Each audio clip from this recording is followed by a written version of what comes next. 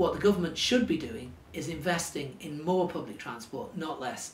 And if you invest in more public transport, you provide a better social environment for the people, you reduce the amount of carbon that's output, you reduce the amount of energy that's used, you reduce the need for the oil industry to exploit as rapidly as it will.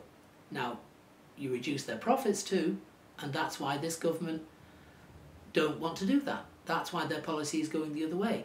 But for instance, if they were to give us a West Cork railway that connected Cork, for argument's sake, to Bantry, and then we had feeder routes by bus into that, a lot of the commuting would disappear. We wouldn't need commuting by private car. And the great thing about a railway is you could run a railway, an electric railway, on any kind of energy generation. You could run it on renewable energy generation, for instance. You don't have to burn diesel. Electrify the railways.